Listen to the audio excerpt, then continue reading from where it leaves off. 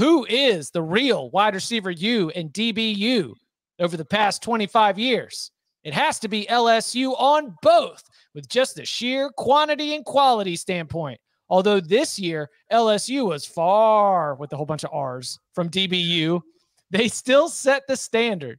With Edo and Les Miles, they produced Honey Badger, Pat Pete, Trey White, and Derek Stingley. On the wide receiver U front, it's LSU without argument. They produced the 3 best wide receiver rookie seasons of all time in the last 10 years. The argument should be made at that. I think LSU has a very good argument for both. I think the idea that nobody has an argument for wide receiver U other than LSU is a bit misguided, because yes, I think there's a reason our friend chose 25 years and didn't choose the last 5 years or 10 years. Because if you look around, I think Ohio State's had quite a few first-round picks at wide receiver who have turned out to be pretty good in the NFL too, and I think they might have another one coming up here in a month or so. So I think Ohio State does have a claim, but I do think, yeah, long-term, I mean, LSU, because Jordan Jefferson, Odell Beckham, you're adding Malik Neighbors. They might have 2 first-round picks this year between Neighbors and Brian Thomas. So long-term, for sure, I would go LSU with wide receivers. I mean, for DBU, I mean, it's interesting. What do you say, 20 years? Because we're omitting the greatest defensive back ever to play the game, who we already talked about. We're, you know, for omitting some guys that were pretty incredible players. Terrell Buckley followed him. That was pre-20 years ago. Florida State's had a nice run. I kid. I don't think they're in the top, but of recent history. Is LSU DBU for sure? Not lately. Not lately, and I think Alabama stayed consistent. Alabama has had it's top 2 in the secondary from basically since Saban got there. Feels like they've had a 1 or a 2. It hasn't always been Minka Fitzpatrick, like generational talent, but whether it's Patrick Surtain, Kool-Aid McKinstry, I mean, you've just kind of had. Surtain's pretty good. I mean, Patrick Surtain's awesome. He might be a top 3 corner in the NFL right now. So that's I thought that Alabama might have something to say about the DBU. Their wide receiver U is only just one team, or not one team, but one era. You know, that one picture. That one picture, there's just loads and loads of talent on that wide receiver room. Definitely has not been that way since. And before, felt like you always just had one alpha, whether it was an Amari Cooper, a Calvin Ridley. It's like the old Julio model. Then you'd sort of put the pieces around them.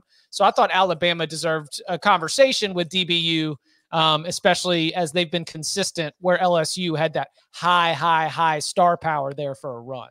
You know who sent 5 defensive backs to the NFL in the last 3 drafts, including 1 top 5 pick? Illinois. Yeah. Illinois. Do you know who used to be DBU? Florida. Oh, yeah. Yeah.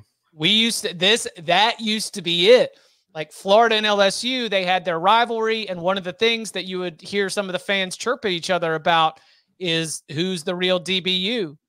But I don't think, given the way that things have been 5 years.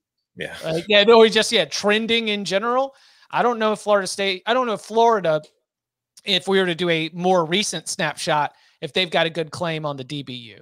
They definitely have the players who throw shoes you. Marco, let's go, Marco Wilson. I do think, like, in a way, like you look at LSU and Florida, they both were for a while, and it's kind of faded in recent years. And I do wonder if there's just like a gravitational pull of the Alabama and Georgia defenses for defensive backs in the last few years and the way that they have recruited. I mean, still, LSU historically had been able to recruit that spot even while Alabama was great. But I wonder if Georgia being great now, too, is kind of what's impacting LSU and Florida when it comes to that. Because like Georgia, I think goes along with what you were talking about with Alabama, Chip, where it's like there's nobody in their secondary where I think you look at and say, wow, generational. That guy is the top guy at his position in the NFL. But everybody in that secondary will play in the NFL.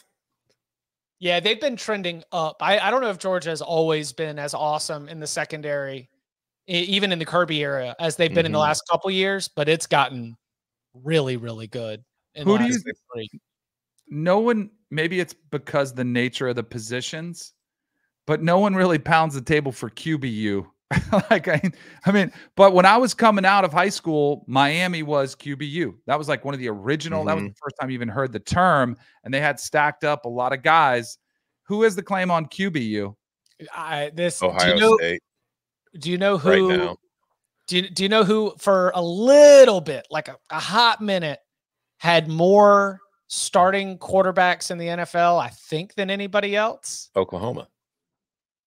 NC State had 4 or 5 at one time. Yeah. With Russ, Phillip. Russ came from a whole pack of Badgers. Right. But it was like Phillip was still in the league. Russ was running hot. Mike Glennon was a starter. And then Jacoby Brissett was a starter. Like all of a sudden they were sitting there with like 4 or 5 former NC State quarterbacks all starting at the same time. And so, yeah, they threw out QBU. I don't know if it stuck nationally, but that was something that Florida State had the run of Jameis, Ponder, EJ Manuel, Christian Ponder, where they had 3 first rounders, but they weren't playing great in the NFL. So it I think they stopped promoting it as much. But like, if your goal is to get it drafted, get the opportunity, I think it was smart.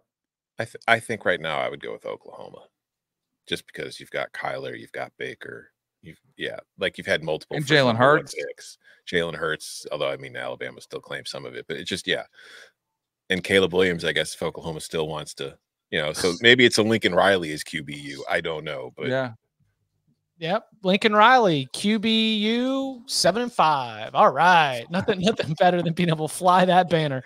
That just shows a quarterback alone is worth 7 wins.